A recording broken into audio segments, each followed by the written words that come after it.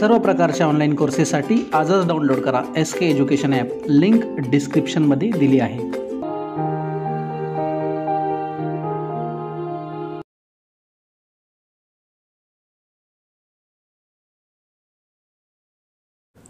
नमस्कार मित्रांनो, आज आपण पाहणार आहोत आपल्या कंटिन्यू लेक्चर सिरीजमधला चौथा जो टॉपिक आहे आपला भारतीय नदी प्रणाली. या भारतीय नदी प्रणालीमधली तिसरी महत्त्वाची नदी प्रणाली, ज्या नदीचं नाव आहे गंगा नदी प्रणाली. गंगा नदी प्रणाली या टॉपिकमध्ये आपण गंगा नदीच्या उगमापासून ते गंगा नदी ज्या ठिकाणी समुद्राला जाऊन मिळते तिथपर्यंतचा गंगा नदीचा संपूर्ण प्रवास, त्याचबरोबर गंगा नदीचे असे काही वैशिष्ट्य, जे वैशिष्ट्य युनिक आहे, जे वैशिष्ट्य केवळ गंगा नदीचेच आहेत, म्हणजे गंगा नदीची आपण सामान्य माहितीसुद्धा या टॉपिकमध्ये अभ्यासणार आहोत. त्याचबरोबर आयोग कशा पद्धतीनं प्रश्न विचारू शकतं तो सुद्धा भाग आपण या टॉपिकमध्ये ज्या ज्या ठिकाणी संदर्भ येईल त्या ठिकाणी मी तुम्हाला तो भाग क्लिअर करून देईल किंवा तो भाग त्या ठिकाणी मेन्शन करून देईल. चला सुरुवात करूया आपण गंगा नदीला. पहा, गंगा नदी ही भारतातील महत्त्वातील नदी प्रणालीपैकी एक नदी असून गंगा नदी भारताची राष्ट्रीय नदी म्हणून ओळखली जाते. पहा, गंगा नदी ही भारताच्या महत्त्वाच्या नदी प्रणालीपैकी एक नदी असून गंगा नदी ही भारताची राष्ट्रीय नदी म्हणून ओळखली जाते. गंगा नदीला तिच्या राष्ट्रीयत्वाचा किंवा राष्ट्रीय नदीचा जो दर्जा आहे हा दर्जा 2008 मध्ये देण्यात आलेला आहे. म्हणजे गंगा नदीला तिचा राष्ट्रीय नदीचा दर्जा हा 2008 मध्ये देण्यात आला आहे. गंगा नदी ही भारतातील लांबीचा विचार जर केला तर लांबीनुसार सर्वाधिक लांबीची नदी असून या नदीची एकूण लांबी 2525 किलोमीटर आपल्याला पाहायला मिळते. ही नदी भारतातील सर्वाधिक लांब नदी असून या नदीची एकूण लांबी आहे 2525 किलोमीटर आणि ही भारतातील सर्वात जास्त लांबीची नदी म्हणून ओळखली जाते. त्याचबरोबर गंगा नदीची एकूण लांबी जर आपण पाहिली 2525 किलोमीटर, ही एकूण लांबी गंगा नदीची 5 राज्यामध्ये पाहायला मिळते. म्हणजे या लांबीचा प्रवाह किंवा गंगा नदीचा प्रवाह हा 5 राज्यामध्ये आपल्याला पाहायला मिळतो. पहिलं राज्य ज्या ठिकाणी तिचा उगम होतो त्या राज्याचं नाव आहे उत्तराखंड. त्याच्यानंतर ती जिथे प्रवेश करते त्या राज्याचं नाव आहे उत्तर प्रदेश. त्याच्यानंतर ती जाते बिहार या राज्यामध्ये, बिहारनंतर ती जाते झारखंड या राज्यामध्ये आणि झारखंडनंतर ती जाते पश्चिम बंगाल, ज्याला आपण वेस्ट बंगाल असं म्हणतो. म्हणजे गंगा नदीचा जो प्रवास आहे तो प्रवास भारतामध्ये 2525 किलोमीटरचा हा जो प्रवास आहे हा प्रवास उत्तराखंड, उत्तर प्रदेश, बिहार, झारखंड आणि वेस्ट बंगाल, ज्याला आपण पश्चिम बंगाल असं म्हणतो, या 5 राज्यामध्ये गंगा नदीचा प्रवाह आपल्याला पाहायला मिळतो. तर गंगा नदीचं नदीखोरे जे आहे, गंगा नदीखोरे हे 10 राज्यांमध्ये विस्तारलेले आहे. म्हणजे गंगा नदी खोऱ्यांचा विस्तार जो आहे हा 10 राज्यांमध्ये आपल्याला पाहायला मिळतो. आता नदी खोरं म्हणजे काय तुम्हाला मी पहिल्याच लेक्चरमध्ये सांगितलं होतं. काय झालं?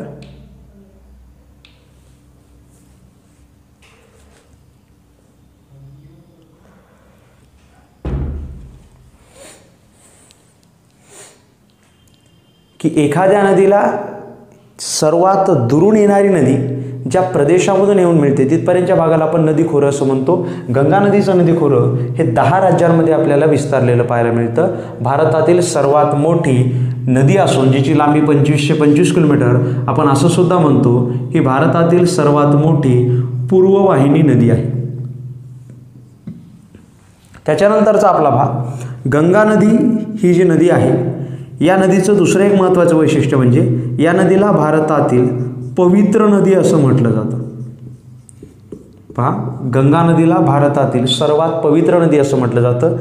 हिंदू धर्मानुसार, म्हणजे याचं कारण मी सांगतोय, हिंदू धर्मानुसार हिंदू धर्मीयांचे जे सर्वच्या सर्व म्हणजे बहुतांश पवित्र तीर्थक्षेत्र जे आहेत हे पवित्र तीर्थक्षेत्र आपल्याला गंगा नदीच्या काठावर पाहायला मिळतात. त्यामुळं धार्मिक मान्यतेनुसार गंगा नदी ही भारतातील सर्वात पवित्र नदी म्हणून ओळखली जाते. गंगा नदीला भारतातील पवित्र नदी असं म्हणतात. त्याच्यानंतरचा महत्त्वाचा भाग गंगा नदीला स्वतः शुद्ध होणारी नदी असं म्हणतात. स्वतः शुद्ध होणारी नदी हे फार महत्त्वाचं आहे, ज्याला आपण सेल्फ प्युरिफाय रिव्हर असं म्हणतो, जी स्वतः शुद्ध होत असते. स्वतः शुद्ध होणारी नदी याला का म्हणतात याचं कारण आहे मित्रांनो, या नदीमध्ये एक व्हायरस आपल्याला पाहायला मिळतो, एक विषाणू आपल्याला पाहायला मिळतो, ज्या विषाणूचं नाव आहे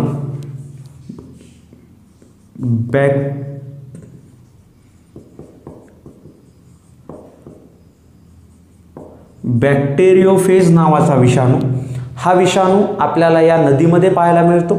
बॅक्टेरियोफेज नावाचा विषाणू करतो काय, तर बॅक्टेरियोफेज नावाचा जो विषाणू आहे हा विषाणू इतर जीवाणूंना, जे जीवाणू हानिकारक आहेत नदीसाठी, जीवाणूंना मारण्याचे काम करतो. आणि जीवाणू या ठिकाणी मारल्या गेल्यामुळं नदीचं प्रदूषण किंवा नदीमध्ये या ठिकाणी विघटन मोठ्या प्रमाणात, म्हणजे नदीचं प्रदूषण जास्त होत नाही, विघटन कमी होतं, कारण हे जीवाणू मारण्याचं काम बॅक्टेरियोफेज नावाचा विषाणू करतो. त्याच्यामुळं ही जी नदी आहे ही या नदीला स्वतः शुद्ध होणारी नदी असं म्हणतात किंवा याला सेल्फ प्युरिफाय नदी असं म्हणतात. आता तुमचा परत प्रश्न पडला असेल की हा जीवाणू याच नदीमध्ये मोठ्या प्रमाणात हा विषाणू का आढळतो. याचं सुद्धा कारण आहे मित्रांनो, ही भारतातील सर्वाधिक ऑक्सिजनयुक्त पाणी असणारी नदी म्हणून ओळखली जाते.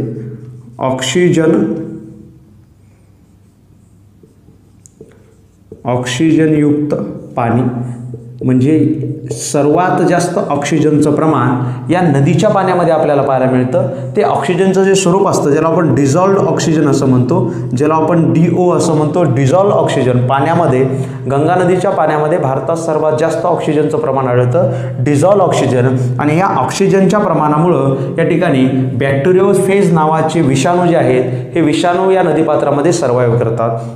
डिझॉल्व्ड ऑक्सिजनचं प्रमाण या नदीपात्रामध्ये वाढल्यामुळं या नदीपात्रामध्ये आपल्याला जलचराचं प्रमाणसुद्धा पाहायला मिळतं. त्यामुळं भारतामध्ये सर्वात जास्त डॉल्फिन जे मासे आहेत, भारतामध्ये सर्वात जास्त डॉल्फिन जे मासे आहेत हे मासे आपल्याला गंगा नदीच्या पात्रामध्ये पाहायला मिळतात. आता होतंय काय, वाढणाऱ्या प्रदूषणामुळे मित्रांनो या ठिकाणी नदीच्या पात्रामध्ये डिझॉल्व्ड ऑक्सिजन जो आहे, म्हणजे नदीच्या पात्रामध्ये असलेलं ऑक्सिजनचं जे प्रमाण आहे हे प्रमाण दिवसेंदिवस कमी कमी होत चाललेलं आहे.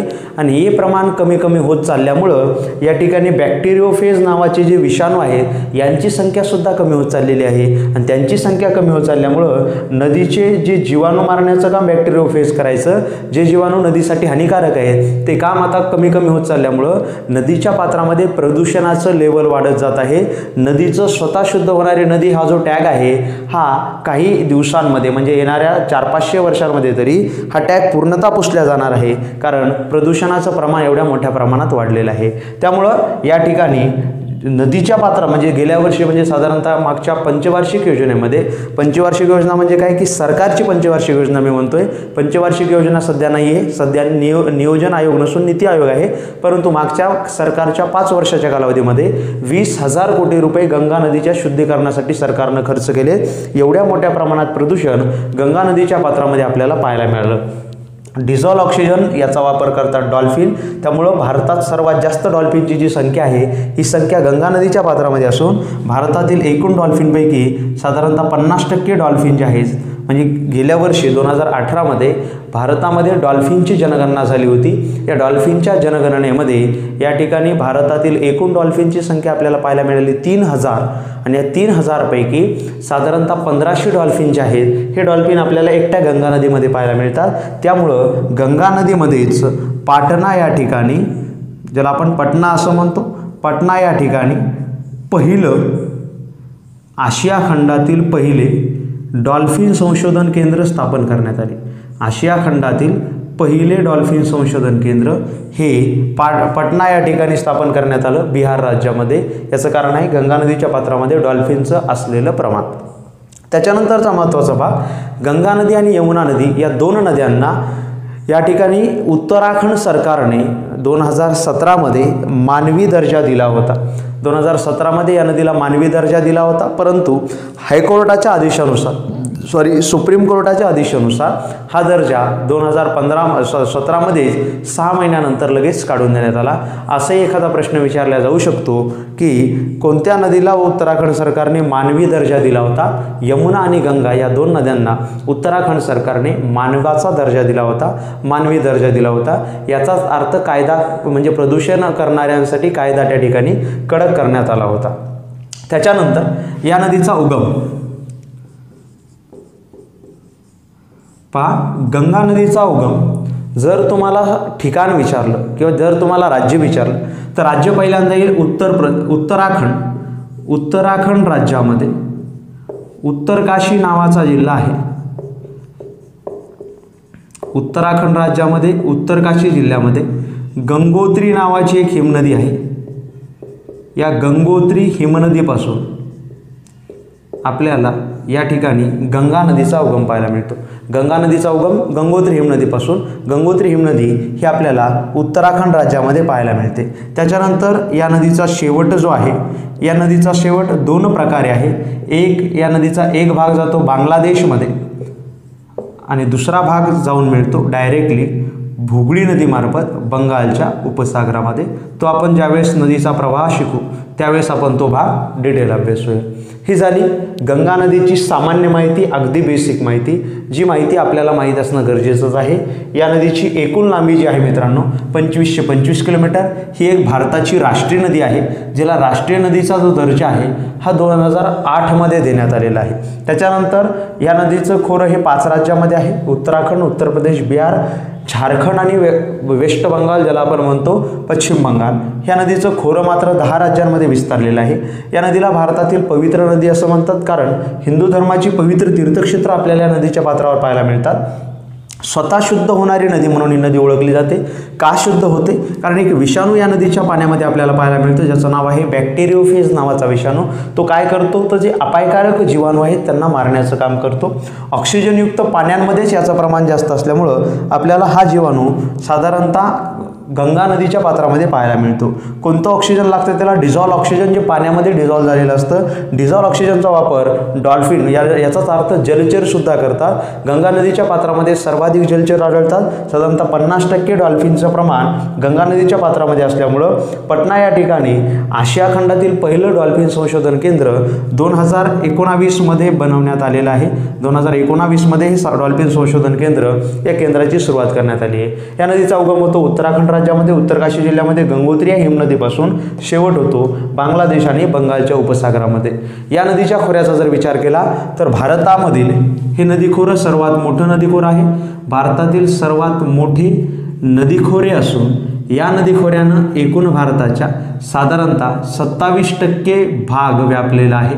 हे भारतातील सर्वात मोठं नदीखोरं आहे.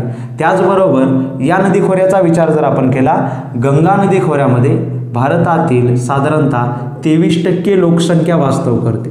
23% लोकसंख्या या गंगा नदीच्या खोऱ्यामध्ये वास्तव करते. याचा अर्थ गंगा नदीच्या पात्रामध्ये म्हणजे पात्राचा उपयोग करून अनेक उद्योगधंदे, शेती व्यवसाय आपल्याला डेव्हलप झालेले या भागामध्ये पाहायला मिळतात. चला आता पाहूया आपण गंगा नदीच्या उगमापासून गंगा नदीच्या शेवटपर्यंतचा प्रवाह किंवा गंगा नदीचा जो प्रवास आहे तो प्रवास कसा आहे, कोणत्या उपनद्या मिळतात, या उपनद्यांची वैशिष्ट्ये काय, हा सगळा भाग आपण आता गंगा नदीच्या या प्रवाहामध्ये अभ्यासणार आहोत. चला तर मग सुरू करूया गंगा नदीचा प्रवाह. पहा तर सुरू करूया आपण या नदीचा प्रवाह. सर्वप्रथम आपल्याला जावे लागेल उत्तराखंड राज्यामध्ये. उत्तराखंड राज्यामध्ये या ठिकाणी उत्तरकाशी जिल्ह्यामध्ये एक हिमनदी आहे. हिमनदीचं नाव आहे गंगोत्री हिमनदी. गंगोत्री हिमनदी. या गंगोत्री हिमनदीमधून एका नदीचा उगम होतो. नदी दक्षिण वाहिनी बनून वाहू लागते. पहा, व्यवस्थित लक्ष द्या, हा प्रवाह फार महत्त्वाचा आहे. गंगोत्री या हिमनदीपासून एका नदीचा उगम होतो. उगम होऊन नदी दक्षिण वाहिनी बनून वाहू लागते. या नदीला भगीरथी या नावानं ओळखलं जातं. भगीरथी. त्याच्यानंतर याच्याच बाजूला आपल्याला एक दुसरी हिमनदी पाहायला मिळते. या हिमनदीचं नाव आहे सतोपंत हिमनदी. सतोपंत नावाची हिमनदी. आणि या सतोपंत हिमनदीपासून एका नदीचा उगम होतो. उगम झाल्यानंतर नदी दक्षिण वाहिनी बनून वाहू लागते. दक्षिण वाहिनी बनून वाहत असताना ही नदी देवप्रयाग या ठिकाणी, पहा ही नदी देवप्रयाग हे जे ठिकाण आहे, देवप्रयाग या ठिकाणी भगीरथी नदीला येऊन मिळते. आणि इथून समोरचा जो प्रवास आहे तो प्रवास गंगा नावाने ओळखला जातो. पहा, भगीरथी नदी जिचा उगम होतो गंगोत्री हिमनदीपासून, सतोपंत हिमनदीपासून उगम होणारी जी नदी आहे या नदीचं नाव आहे अलकनंदा नदी. अलकनंदा नदीचा उगम हा सतोपंत नदीपासून, सतोपंत या हिमनदीपासून होतो आणि ही सुद्धा दक्षिण वाहिनी बनून वाहू लागते आणि देवप्रयाग या ठिकाणी भगीरथी आणि अलकनंदा या दोन नद्यांचा संगम होतो आणि इथून समोरचा जो प्रवाह आहे तो प्रवाह गंगा नावाने ओळखला जातो. आता या ठिकाणी आपला पॉईंट इथं तयार होतो की गंगा नदी कोणत्या दोन नद्यांच्या संगमापासून तयार होते किंवा गंगा नदीला तिचं नाव कोणत्या दोन नद्यांच्या संगमानंतर प्राप्त होतं, तर भगीरथी आणि अलकनंदा या दोन नद्यांच्या संगमानंतर या ठिकाणी गंगा नदीला तिचं स्वतःचं नाव प्राप्त होतं. गंगा या नावाने नदी ओळखली जाते. आता पहा, गंगा नदी ही देवप्रयाग या ठिकाणापासून या दोन नद्यांच्या संगमानंतर सुरू होते. त्याच्या अगोदर भगीरथी नावानं गंगोत्री येथून येणारा प्रवाह ओळखला जातो, तर अलकनंदा नावानं सतोपंत हा प्रवाह ओळखला जातो. देवप्रयाग बरोबरच या भागामध्ये म्हणजे उत्तराखंड भागामध्ये उत्तर काशी जिल्ह्यामध्येच आपल्याला 5 प्रयाग पाहायला मिळतात. एखाद्या वेळेस परीक्षेमध्ये आयोग 5 प्रयागाची नावं देऊ शकेल आणि त्या ठिकाणी त्या नद्यांची संगमस्थानं देऊ शकेल. पाहूयात ते कुठले आहेत 5 प्रयाग जे परीक्षेमध्ये या ठिकाणी जोड्या लावा म्हणून विचारले जाऊ शकतात. सतोपंत हिमनदीपासून अलकनंदा नावाच्या नदीचा उगम झाल्यानंतर त्या ठिकाणी अलकनंदा नदीला तिच्या डाव्या किनाऱ्यावरून एक नदी येऊन मिळते. या नदीचं नाव आहे धौली गंगा. पहा, धौली गंगा नावाची एक उपनदी अलकनंदा नदीला एका ठिकाणी येऊन मिळते. त्या ठिकाणाचं नाव आहे विष्णुप्रयाग. हा जो विष्णुप्रयाग क्षेत्र आहे किंवा हे जे प्रयाग आहे हे धौली गंगा आणि अलकनंदा या दोन नद्यांच्या संगमापासून आपल्याला पाहायला मिळतं. त्याच्यानंतर याच्या दक्षिणेलाच एक नदी आहे ज्या नदीचा उगम हिमालयामध्ये होतो. उगम झाल्यानंतर नदी पश्चिम वाहिनी बनून वाहू लागते व शेवटी अलकनंदा नदीला जाऊन मिळते. या नदीचं नाव आहे नंदाकिनी नदी. पहा, नंदाकिनी नावाची नदी ज्या ठिकाणी या गंगा नदी अलकनंदा नदीला जाऊन मिळते ते जे ठिकाण आहे या ठिकाणाचं नाव आहे नंदप्रयाग. मी 5 प्रयाग या भागामध्ये आहेत म्हटलं होतं. पहिला प्रयाग धौली गंगा आणि अलकनंदा यांचा संगम, त्याचं नाव आहे विष्णुप्रयाग. दुसरा प्रयाग नंदाकिनी आणि अलकनंदा यांचा संगम, त्याचं नाव आहे नंदप्रयाग. तिसरी नदी या ठिकाणी येऊन मिळते डाव्या किनाऱ्यावरून. या नदीचं नाव आहे पिंडारी नदी. पहा, पिंडारी नावाची नदी ही डाव्या किनाऱ्यावरून या अलकनंदा नदीला येऊन मिळते. या पिंडारी नदी ज्या ठिकाणी अलकनंदा नदीला येऊन मिळते या ठिकाणच्या प्रयागाचं नाव आहे, त्याचं नाव आहे कर्णप्रयाग. कर्णप्रयाग हे जे ठिकाण आहे या ठिकाणी पिंडारी आणि अलकनंदा यांचा संगम होतो आणि त्याच्यानंतर या नदीला तिच्या उजव्या किनाऱ्याहून एक नदी येऊन मिळते. या नदीचं नाव आहे मंदाकिनी नदी. पहा, कन्फ्यूज व्हायचं नाही, ही आहे नंदाकिनी जी नंदप्रयाग तयार करते. मंदाकिनी नावाची नदी अलकनंदा नदीला येऊन मिळते आणि या ठिकाणी ज्या ठिकाणी नदी येऊन मिळते या ठिकाणी आपल्याला रुद्रप्रयाग हे क्षेत्र पाहायला मिळतं. रुद्रप्रयाग असे हे जे 5 प्रयाग आहेत हे 5 प्रयाग अलकनंदा नदी आणि इतर नद्यांच्या संगमामुळे तयार झालेले आपल्याला पाहायला मिळतात. धौली गंगा अलकनंदा विष्णुप्रयाग, नंदाकिनी अलकनंदा नंदप्रयाग, पिंडारी अलकनंदा या ठिकाणी कर्णप्रयाग आणि मंदाकिनी अलकनंदा रुद्रप्रयाग. अलकनंदा नदी ज्यावेळेस भगीरथी नदीला जाऊन मिळते ते क्षेत्र आहे त्याचं नाव आहे देवप्रयाग आणि देवप्रयाग नंतर या ठिकाणी या नदीला तिचं मूळ नाव प्राप्त होतं ते म्हणजे गंगा आणि गंगा नदी देवप्रयाग नंतर हरिद्वार या ठिकाणी येते आणि हरिद्वार नंतर नदी या ठिकाणी उत्तर प्रदेश राज्यामध्ये प्रवेश करते. म्हणजे हा जो प्रवाह आहे नदीचा हा उत्तराखंड राज्यामधला आपल्याला पाहायला मिळतो. इथून नदी ज्यावेळेस उत्तर प्रदेश राज्यामध्ये प्रवेश करते, उत्तर प्रदेश राज्यामध्ये जसा नदीनं प्रवेश केला नदीला तिच्या डाव्या किनाऱ्यावरून एक नदी येऊन मिळते. या नदीचं नाव आहे रामगंगा नदी. पहा, डाव्या किनाऱ्यावरून एक नदी येऊन मिळते, नदीचं नाव आहे रामगंगा नदी. ही नदीची या ठिकाणी सर्वात पहिल्यांदा येऊन मिळणारी नदीला येऊन मिळणारी उपनदी आहे. जी नदी या नदीच्या गंगा नदीचं नाव प्राप्त झाल्यानंतर येऊन मिळते. ज्या ठिकाणी येऊन मिळते त्या ठिकाणाचं नाव आहे कन्नौज. कन्नौज नावाचं उत्तर प्रदेशमधलं ठिकाण आहे. या ठिकाणी आपल्याला रामगंगा आणि गंगा या दोन नद्यांचा संगम पाहायला मिळतो. चला आता येऊया नदीच्या उर्वरित ज्या ठिकाणी उत्तराखंडमधल्या उपनदीच्या भागाकडे. उत्तराखंडमध्येच उत्तरकाशी जिल्ह्यामध्येच एक यमुनोत्री नावाचं ठिकाण आहे. यमुनोत्री नावाचं ठिकाण म्हणजे यमुनोत्री हिमनदी आहे आणि या यमुनोत्री हिमनदीमधून एका नदीचा उगम होतो. उगम झालेल्या नदीचं नाव आहे यमुना नदी. पहा, यमुनोत्री नदीमध्ये ज्या नदीचा उगम होतो त्या नदीचं नाव आहे यमुना नदी, जिचा उगम यमुनोत्रीमध्ये होतो. यमुना ही गंगा नदीची सर्वात मोठी उपनदी असून या नदीची एकूण लांबी आहे मित्रांनो 1376 किलोमीटर, जी गंगा नदीची सर्वात मोठी उपनदी म्हणून ओळखली जाते. यमुना नदीचा उगम यमुनोत्री हिमनदीमध्ये होतो. उगम झाल्यानंतर ही नदी बऱ्याच वेळा म्हणजे काही काळ या ठिकाणी गंगा नदीला समांतर वाहू लागते व ही नदी शेवटी प्रयागराज या ठिकाणी म्हणजे पूर्वीचं अलाहाबाद सध्याचं प्रयागराज या ठिकाणी ही नदी गंगा नदीला येऊन मिळते. या तिच्या प्रवाहामध्ये तिला काही महत्त्वाच्या उपनद्या मिळतात. यमुना नदीच्या काही महत्त्वाच्या उपनद्या पहा, इंदोर या ठिकाणी उगम पावणारी चंबळ नावाची नदी. पहा, इंदोर या ठिकाणी उगम पावणारी चंबळ नावाची नदी ही यमुना नदीची उपनदी आहे. चंबळ नदीची महत्त्वाची उपनदी आहे, ज्या नदीचं नाव आहे क्षिप्रा नदी. पहा, क्षिप्रा नावाची नदी जी चंबळ नदीची उपनदी आहे, इनडायरेक्टली ही यमुना नदीची उपनदी आपल्याला पाहायला मिळते. एका परीक्षेमध्ये हा प्रश्न विचारून झालेला आहे. UPSCच्या 2011च्या केंद्र शासनाच्या एका परीक्षेमध्ये 2011च्या हा प्रश्न येऊन गेलेला आहे.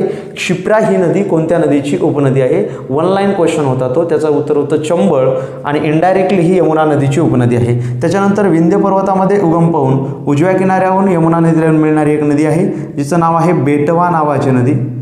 बेटवा नदी आहे, जिचा उगम आपल्याला विंध्य पर्वतामध्ये पाहायला मिळतो. त्याच्यानंतर एक नदी आहे जी उजव्या किनाऱ्याहून या ठिकाणी यमुना नदीला जाऊन मिळते. या नदीचं नाव आहे केन. चंबळ, बेटवा, केन या आपल्याला यमुना नदीच्या उपनद्या पाहायला मिळतात, ज्या नद्या यमुना नदीला येऊन मिळतात आणि तिथून समोर यमुना नदी ही प्रयागराज या ठिकाणी गंगा नदीला येऊन मिळते. इथून समोरचा जो प्रवाह आहे हा प्रवाह गंगा नावाने ओळखला जातो. प्रयागराज हे जे क्षेत्र आहे, प्रयागराज हे जे शहर आहे, या शहराचं पूर्वीचं नाव या ठिकाणी अलाहाबाद आपल्याला पाहायला मिळतं, परंतु उत्तर प्रदेश सरकारनं ते नाव चेंज करून प्रयागराज हे नाव ठेवलेलं आहे. ज्या ठिकाणी नदी जाऊन मिळते त्या ठिकाणाला त्रिवेणी संगम असं सुद्धा म्हणतात. त्रिवेणी संगम म्हणण्यामागचं कारण आहे मित्रांनो, आपल्या म्हणजे हिंदू धर्माच्या धार्मिक शास्त्रानुसार या ठिकाणी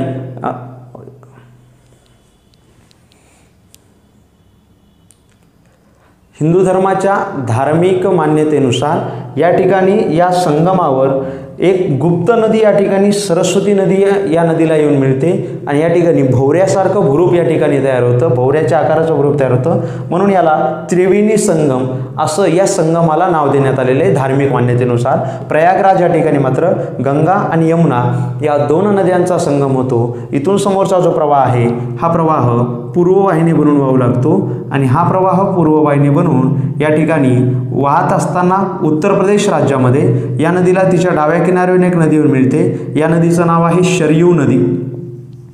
पहा, डाव्या किनाऱ्यावर एक नदीवर मिळते, नदीचं नाव आहे शरयू नदी आणि या शरयू नदी काठावरच अयोध्या हे क्षेत्र वसलेलं आहे.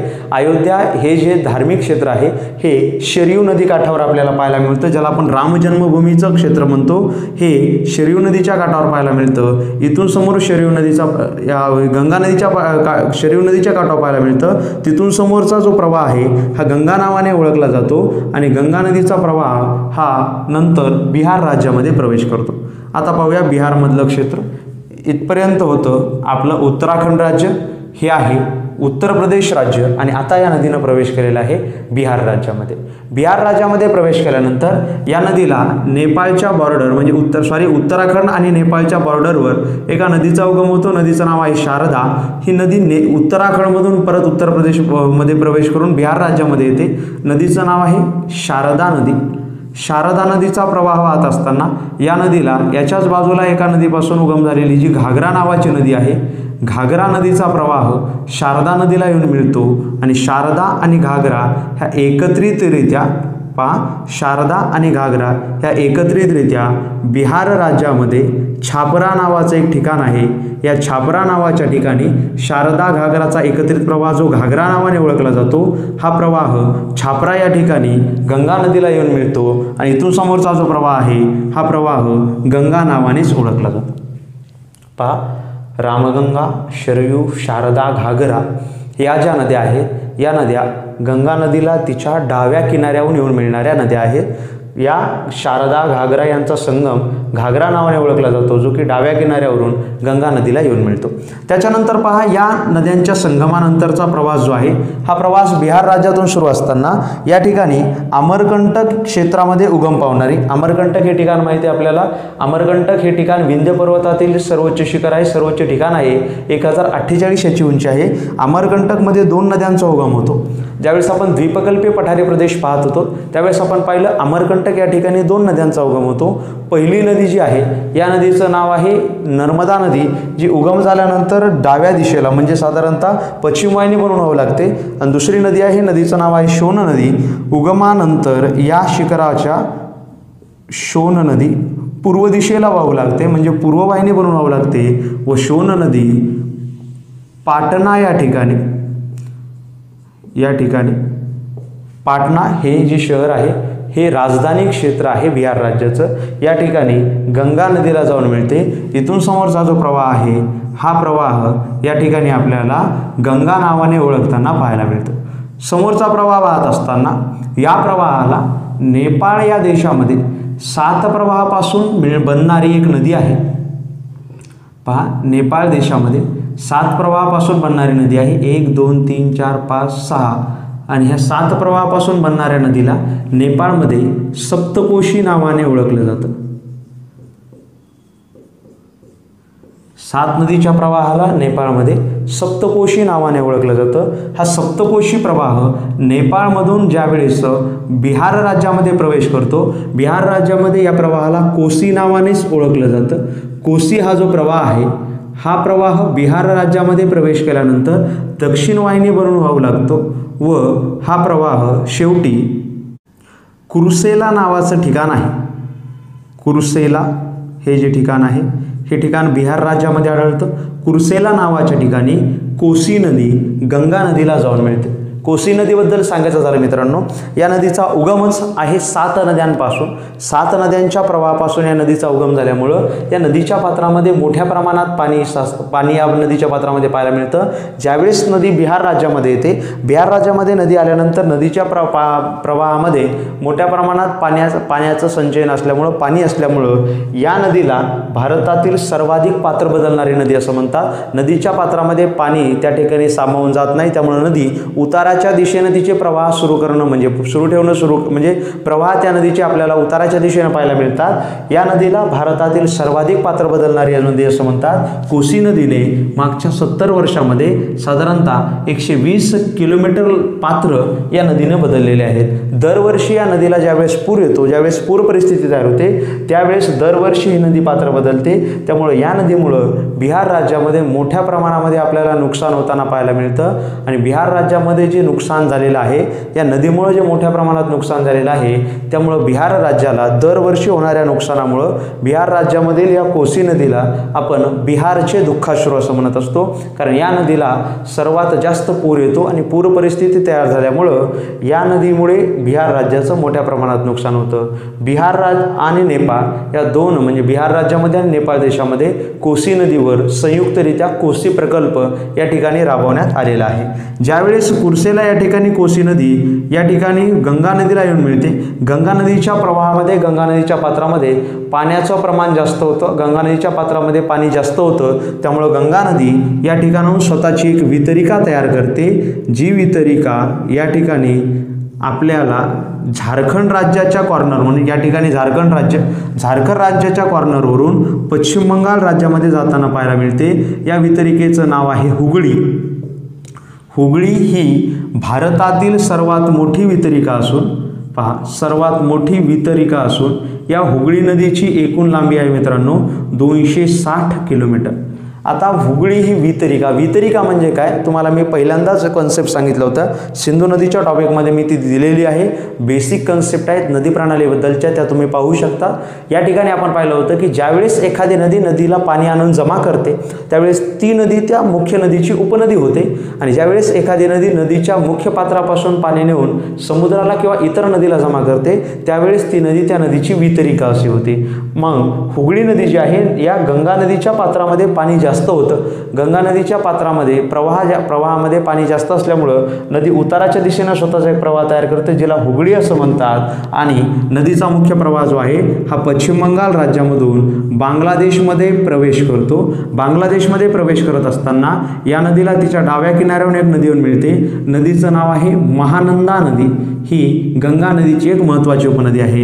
आणि जशी नदी या ठिकाणी बांगलादेशमध्ये प्रवेश करते, गंगा नदीला या ठिकाणी पद्मा नावाने बांगलादेशमध्ये ओळखलं जातं. आणि तिथून समोरचा भाग आपण ब्रह्मपुत्रा नदीमध्ये पाहिलेलाच आहे. पद्मा नदी शेवटी या ठिकाणी येऊन मिळणाऱ्या ब्रह्मपुत्रा नदीला मिळते.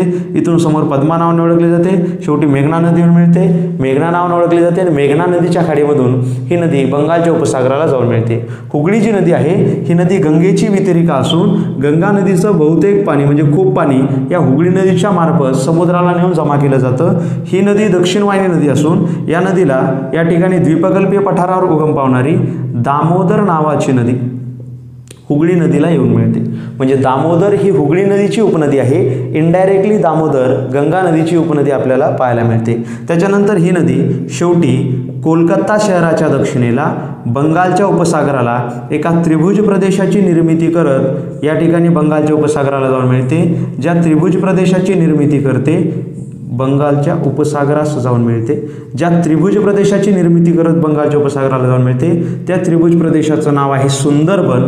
हा सुंदरबन जगातील नदीमुळे तयार झालेला किंवा जगातील सर्वात मोठा त्रिभुज प्रदेश म्हणून ओळखला जातो. या त्रिभुज प्रदेशाचं नाव आहे सुंदरबन. याचा 40% भाग आहे भारतामध्ये आणि उर्वरित 60% भाग आपल्याला बांगलादेशमध्ये पाहायला मिळतो. गंगा नदीचा भाग, गंगा नदीचा प्रवाह आपल्याला अशा पद्धतीनं पाहायला मिळतो. गंगा नदीचा उगम होतो गंगोत्री या हिमनदीपासून. उगम झाल्यानंतर तिला भगीरथी नाव प्राप्त होतं. भगीरथी नदी देवप्रयाग या ठिकाणी सतोपंत हिमनदीपासून तयार होणाऱ्या अलकनंदा नदीला जाऊन मिळते. देवप्रयागप्रमाणेच 5 महत्त्वाचे प्रयाग आपल्याला या भागामध्ये पाहायला मिळतात, जे प्रयाग अलकनंदा आणि त्याच्या उपनद्यांच्या संगमावर आहेत. पहिला आहे धौलीगंगा नदी अलकनंदा नदीला ज्यावेळेस जाऊन मिळते त्या ठिकाणी विष्णुप्रयाग आपल्याला पाहायला मिळतं. त्याच्यानंतर नंदाकिनी नदी अलकनंदा नदीला जाऊन मिळते, त्या ठिकाणी नंदप्रयाग आपल्याला पाहायला मिळतं. त्याच्यानंतर पिंडारी नदी अलकनंदा नदीला जाऊन मिळते, तिथं कर्णप्रयाग. आणि मंदाकिनी नदी अलकनंदा नदीला जाऊन मिळते, तिथं रुद्रप्रयाग. आणि अलकनंदा आणि भगीरथी यांच्या संगमस्थान नाव देवप्रयाग. इथून समोरचा प्रवाह मात्र गंगा नावाने ओळखला जातो. गंगा नदी हरिद्वार या ठिकाणाहून प्रवेश करते उत्तर प्रदेश राज्यामध्ये. उत्तर प्रदेश राज्यामध्ये प्रवेश केल्यानंतर या ठिकाणी गंगा नदीचा जो भाग आहे, गंगा नदीचा प्रवाह प्रयागराज या ठिकाणी येतो. प्रयागराजच्या अगोदर कन्नौज या ठिकाणी तिला रामगंगा महत्त्वाची नदी येऊन मिळते, जी तिची पहिली येऊन मिळणारी महत्त्वाची नदी आहे ज्यावेळेस तिला गंगा नाव प्राप्त होतं. यमुनोत्री या ठिकाणी यमुनोत्री हिमनदीपासून यमुना नावाच्या नदीचा उगम होतो, जी गंगा नदीची सर्वात मोठी उपनदी आपल्याला पाहायला मिळते.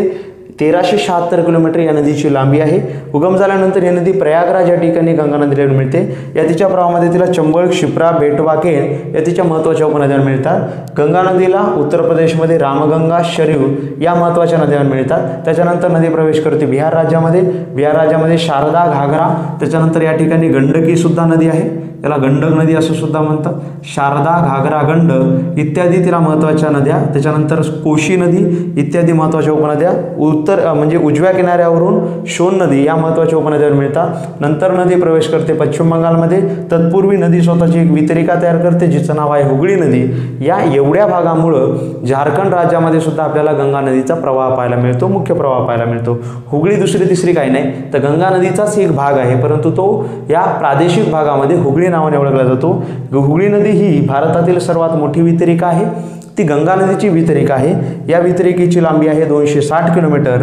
दामोदर नावाची नदी हुगळीला तिच्या उजव्या किनाऱ्यावर मिळते व शेवटी सुंदरबन या प्रदेशामध्ये ही नदी बंगालच्या उपसागराला जाऊन मिळते. हा झाला गंगा नदीचा प्रवास, गंगा नदी प्रवाह हा टॉपिक.